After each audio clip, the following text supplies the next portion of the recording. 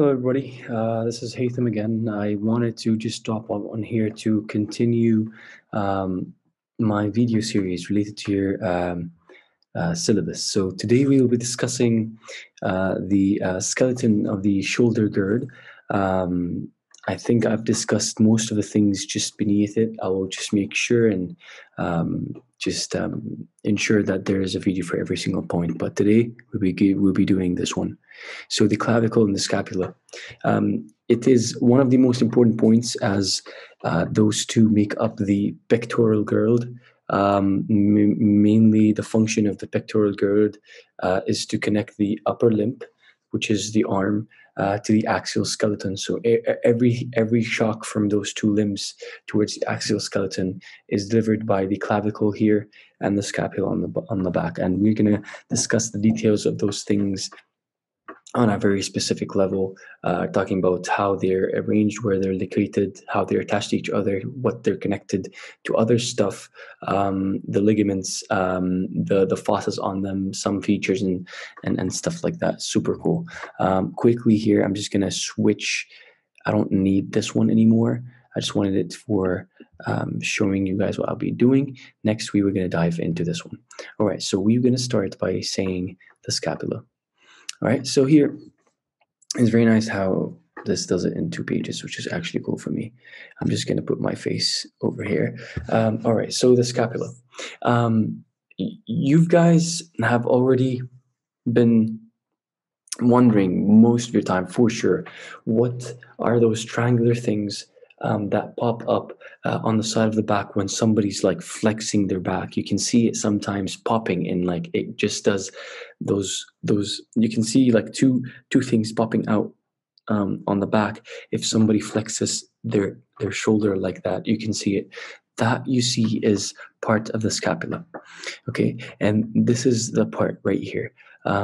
It is a triangular bone, and it is connected to the other one that we're going to talk in a bit, which is this part right here, is the clavicle. From here, it's not very clear, but the clavicle, if you place your hands here, you can see bones right here, which are like they're like curved in a way, like, you know, here. These, they extend from the manubrium down until here, and then they join to one of the processes that we're going to talk about that are part of the scapula. So let's get into the scapula.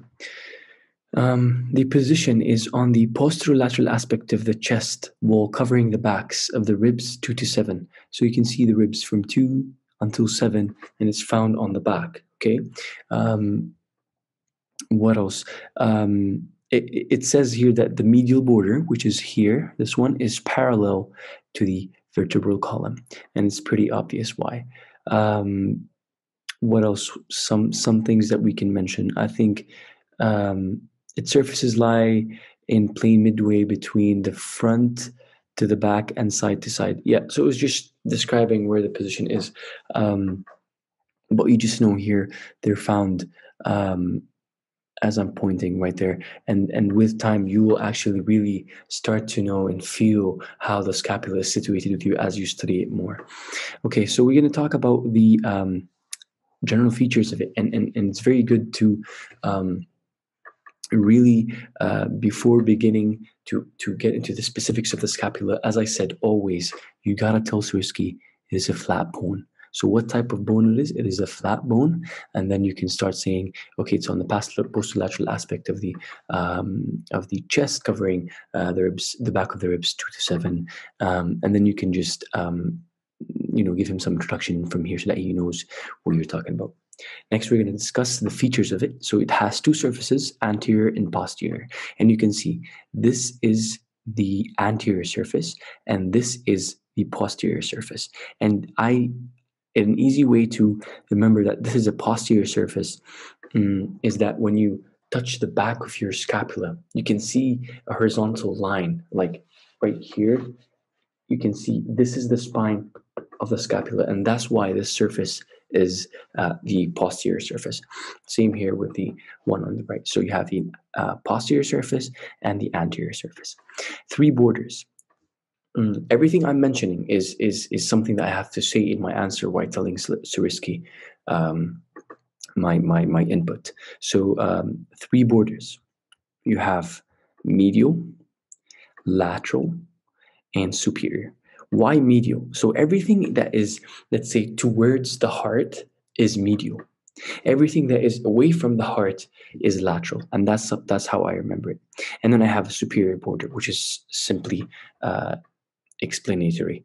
Okay, so you have superior, middle, and lateral borders. Okay, I'm done. So next point, they have angles. So when I have the image of the scapula, I can know all those things right off my brain. Okay, so the angles, you have an inferior angle, you have a lateral angle, as I said, away from the heart, and then you have a superior angle, which is towards the heart. Sometimes I can call this as a medial angle. That's probably all right as well. Okay, it has three fossas. The subscapular fossa. This is the subscapular fossa, and it is touching. Of course, there's a subscapular muscle that attaches in that position, but that surface touches the ribs. Okay, that's the subscapular fossa right here. It's facing the ribs. Facing away from the ribs towards the back, we have the supraspinous and the infraspinous. Supraspinous fossa and the infraspinous fossa. And from those names, you can know that supraspinous, above the spine, infraspinous, below the spine. Okay, so pretty straightforward, very easy until now, I hope. Three processes. You have the spine, which is this bad boy right here. You have the acromion process, which is the ending of the spine, pointing laterally. And then you have the coracoid process, which is more seen right here in a better image in the anterior part. But this is the posterior view of it. So three processes: crest of spine, acromion process, and the coracoid process. Now you have three notches: suprascapular, the spinoglenoid, and the circumflex So the suprascapular is right here. Suprascapular notch is found in the superior border on, let's say, the lateral 1/3 of the superior border. And this is a very good way in which you can tell Suriski where the suprascapular notch is. Okay. Then we have the spinoglenoid notch right here. I don't think it's very important to remember this one. I did not study it, but just for your sake of knowledge. And finally, you have the circumflex scapular. The circumflex scapular is somewhere here. Let's see, circumflex scapular. Where did it go? Where did it go?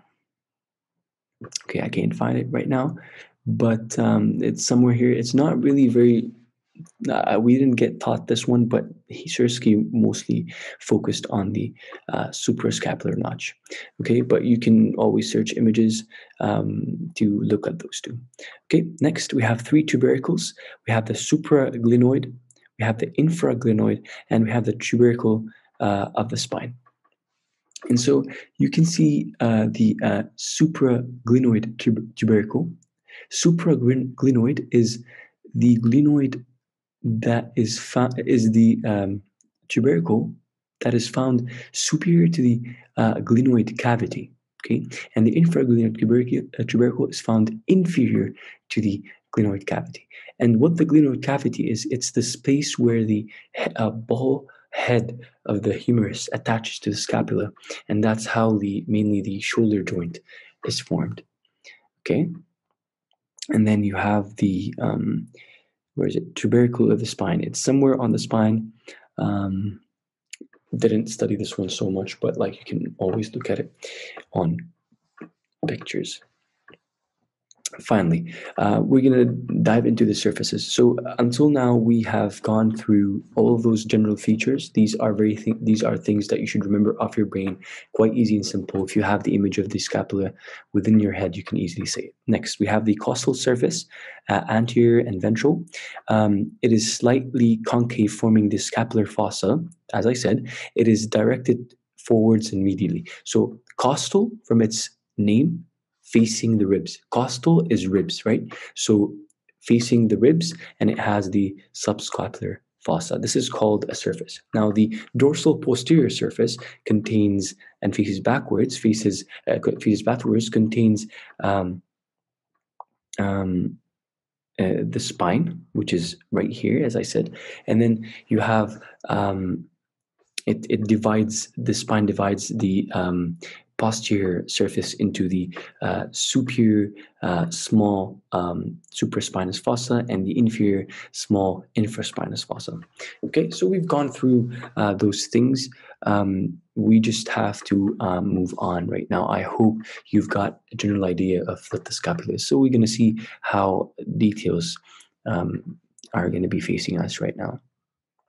And as I said, there's borders of this superior border, as I said, lateral border, okay, and the medial border. In this case, this is the left scapula, and that's why the lateral border is on this side. Okay. You can mainly just read through these specifics of the lateral, medial, and superior borders, just to give him maybe more words if he wanted it.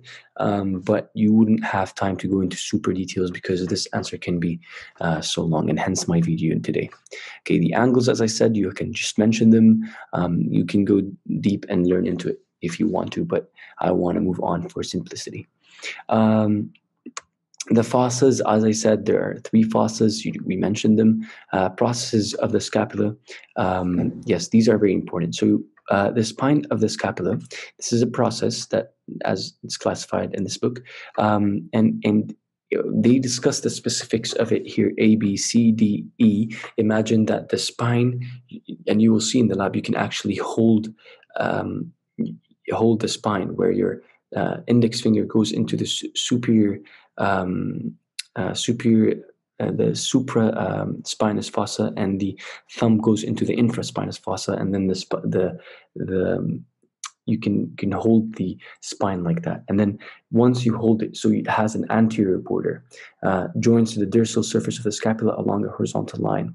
The posterior surface on the back, called the crest of the spine, okay, can be felt beneath the skin. As I said, if you put your hand here, you can feel the spine. Okay, the lateral border, here it says free and shares the formation of the spinoglenoid notch. It's the notches somewhere on the spine, which is they're right here, spinoglenoid notch, and that's what the lateral border says. I think it's the space here that they're talking about between the acromial process and the coracoid process. That is the spinoglenoid notch, just between the glenoid cavity and the spine, and that's the notch over there. The upper surface of the spine completes the spinous fossa. So the upper surface of the spine, they're saying this right here, completes the supraspinous fossa. As we said, supraspinous fossa is right here. So they're saying the upper border of the crest completes the supraspinous fossa, and the lower border of the crest completes the infraspinous fossa. It's just specific details of like how things are created, and if you have that knowledge in your head, the ability to describe the scapula like that is very powerful and strong for your exam.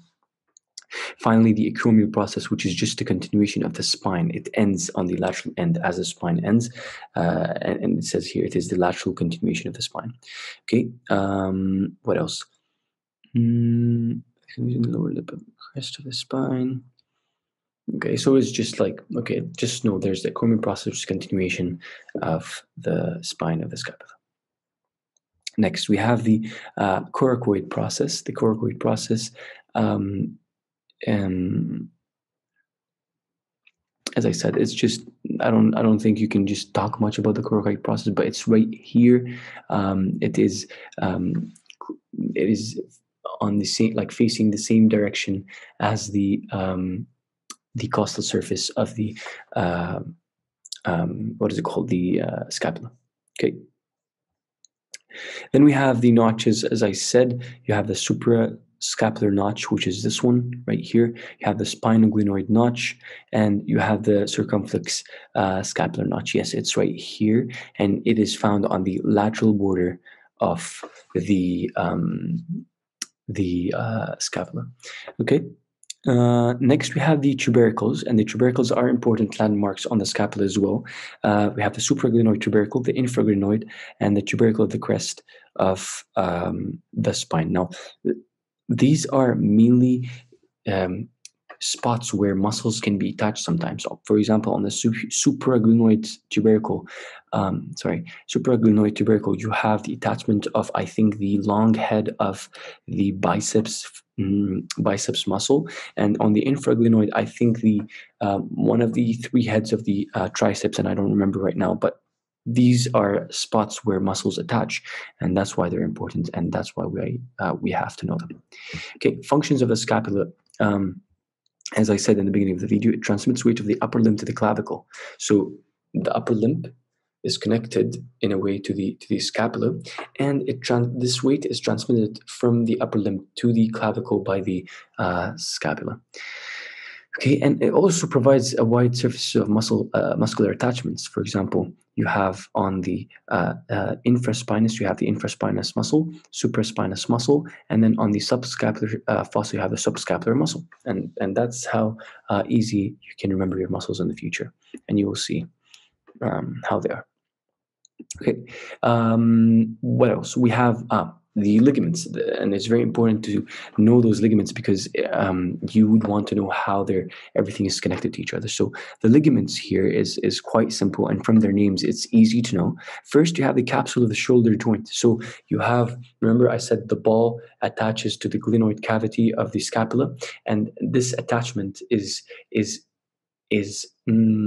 it's not attachment, it's just like they articulate, but then what holds them together is actually a capsule of the joint, of the shoulder joint. It's a huge ligament that wraps around those two to just hold them in place. And this is the capsule of the shoulder joint, and you can see it right here. This big lined up in black kind of joint. Then you have the superior, middle, inferior glenohumeral ligaments. From this name, you can see that from the glenoid fossa to the humerus, so it attaches to the glenoid cavity and the humerus just to join this more attachments to make this joint as strong as it can be. Then we have the coracoacromial ligament. Coraco from the coracoid process to the acromial process. So coracoacromial ligament, that's the one right here. Then we have the coracoclavicular ligament. Coracoclavicular ligament. So the one that goes between the coracoid process and the clavicle right here. Then then it says that it has two parts. Yes, don't remember that. It extends from the coracoid process to the clavicle, the coracoacromial ligament, which is made up of two parts. I just remember off my brain, conoid part and the trapezoid part. Okay, easy. It can be easy when you just repeat it all the time. Coracohumeral ligament from the coracoid to the humerus. It's here in black, from the coracoid to the humerus. Coracoacromial ligament. And then finally, the suprascapular ligament attached across the suprascapular notch right here. That's the suprascapular ligament. And all of those ligaments are important for stabilization, and you'd have to know all of those things and from where they attach and where the origin is and where the attachment of those things are. Okay. I'm not going to go over the muscles right now because you guys don't need them now, but later. Now we're going to go and dive into the clavicle. The clavicle, on the other hand, is also a flat bone. And you'd have to mention that when you start discussing it. You can discuss its anatomical position. As I told you, it's right here, and if you touch it, it's very palpable, and it's also obvious on the skin. It lies horizontally on the root of the neck. Almost all parts can be felt subcutaneously, so you can feel it right here. Okay, identification of the side. This is okay. Yeah, the lateral acromial end is flattened, so it has two ends: the acromial, which is close to the acromial and attached to the acromial process, and the medial, which is attached to the sternum, the manubrium of the sternum. Okay. And then you can say the medial. So the medial, the one, the 2/3, which is closer to the heart, medial, is convex forward. So it's bulging out. Okay, and the lateral 1/3, lateral away from the heart, 1/3 is convex backward. So it's convex backward. So I would imagine that it's concave forward. So we have it this way. So and it's palpable. So it goes like that and then like this. Okay, I don't know what I just did, but like you can feel it. So it's palpable here, and then it goes deeper. Okay, and that's how you describe it. On the medial 2/3, it's a convex forward. On the lateral 2/3, it's convex backward. Okay, so the functions of the clavicle, yes, as I said, and together with the scapula, it transmits the forces from the upper limb towards the axial skeleton together with the scapula. Articulation of the clavicle. In the medial sternal end is the end that is close to the sternum, okay? It articulates with the clavicular notch of the manubrium sterni. So I will show you right here. The clavicular notch of the manubrium. Okay, this is the sternal end, attaches to the clavicular notch of the manubrium. And the lateral or acromial end articulates with the acromial process of the scapula. As you see, acromial end articulates with the acromial process. And that's the clavicle right here, guys. Okay. Yeah, so now we're going to discuss just details of those attachments and maybe some ligaments in the future, in the close future right now. The medial sternal end. Medial sternal end, medial closer to the heart, sternal end closer to the sternum. Okay, where is it? So you have it presents a smooth facet for articulation with the clavicle facet of the manubrium sterni. As I said, it attaches or articulates with the clavicular notch of the manubrium. The lower part of the facet, though, extends slightly on the inferior surface of the middle end for articulation with the first costal cartilage. What does that mean? Is that as it articulates with the clavicular notch of the manubrium, it also articulates with the first rib, and this is the first rib, so it articulates on two positions on the sternal end, near the to the sternum and to the rib.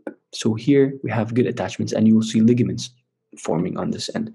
So the lateral acromial end, this part, it carries an oval facet for articulation of the acromial process of the scapula at the acromio clavicular joint, and you can see lateral end and the acromial process. And this is the acromioclavicular joint. Okay, and this is the other one is called the claviculosternal joint from its name, clavicosternum acromial clavicle. You see what I mean? Like easy names for joints. The shaft of the clavicle.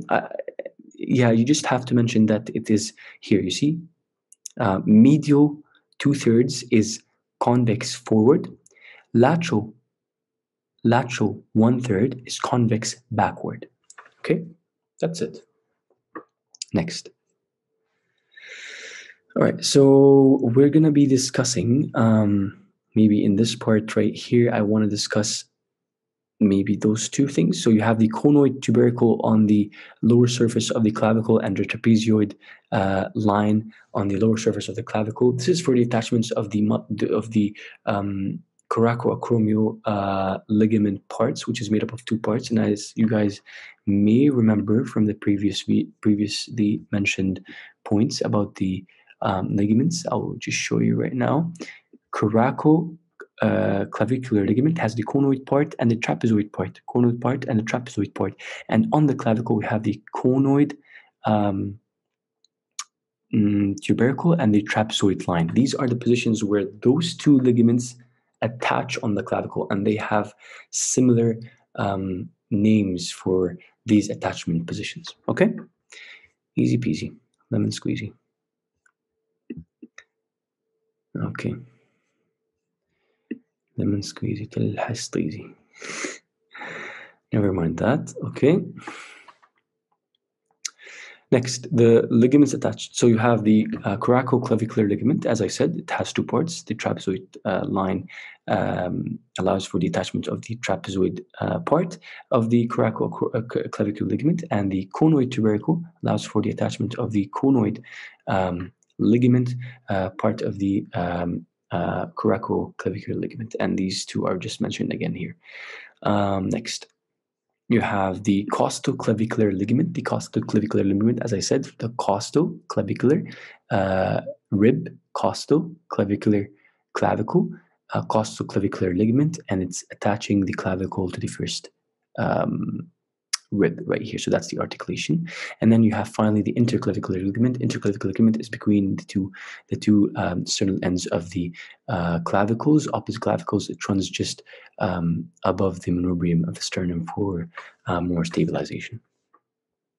All right, I think this is all of what we need to cover for the scapula and the clavicle. I hope you guys like this video, and I hope it brings knowledge in an easy way for you. I hope you can continue to repeat and repeat and repeat until you memorize all of those. And I advise to read and go through my video and read what I showed you carefully, and maybe put down a speech for yourself, and then keep repeating that speech until all of those details are inside your brain.